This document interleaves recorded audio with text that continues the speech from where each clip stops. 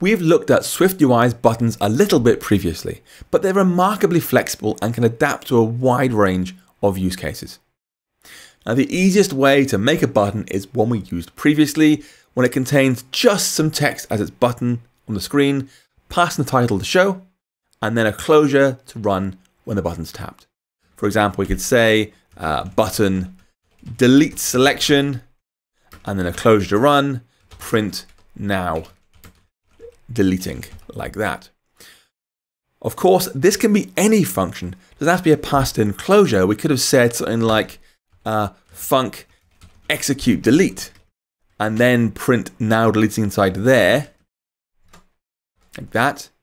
And rather than passing in this trailing closure, instead say, hey, your action is execute delete. It's exactly the same thing. There are a few different ways of customizing the way buttons look.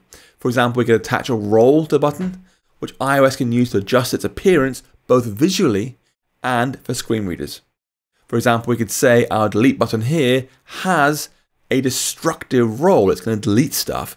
We'll say role is, the role is dot destructive, like that. And you see it goes red. Second, we can use one of the built-in button styles, such as bordered and bordered prominent.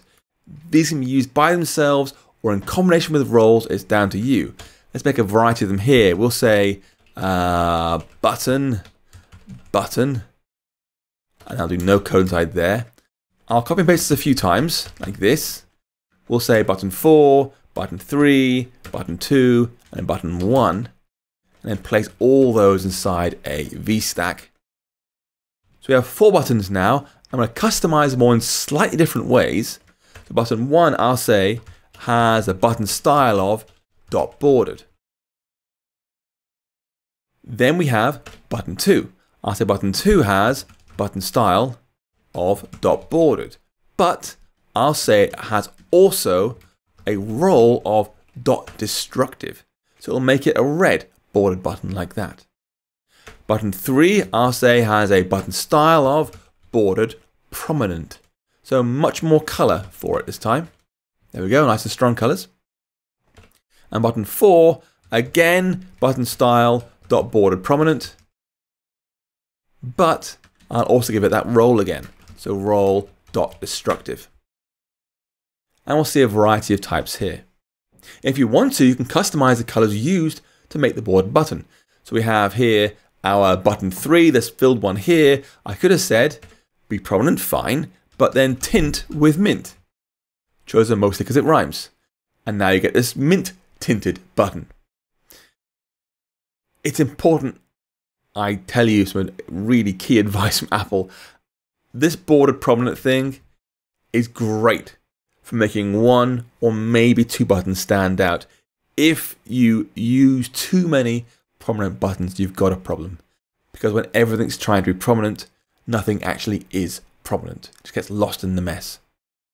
Now, if you want, you can make completely custom buttons.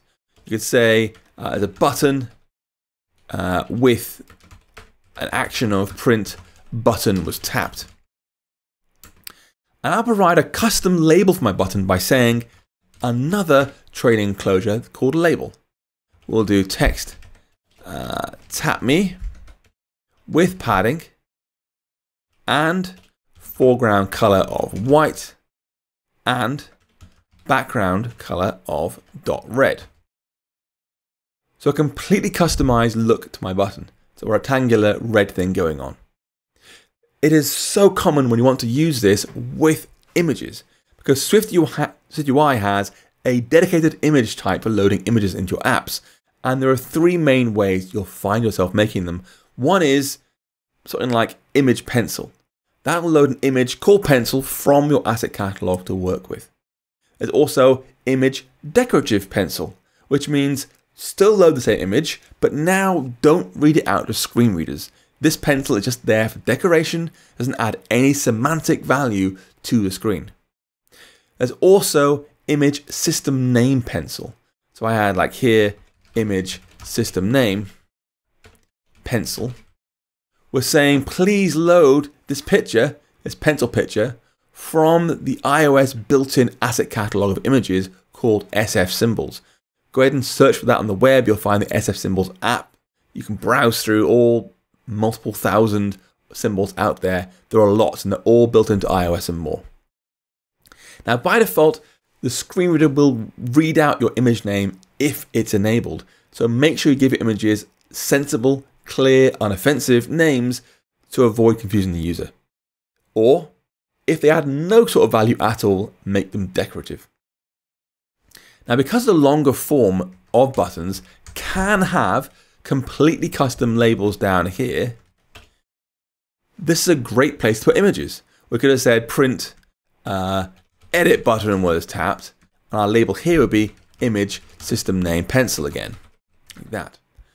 Tap the pencil, boom, you're in editing mode. If you want both text and image at the same time, there's a special type for that called label.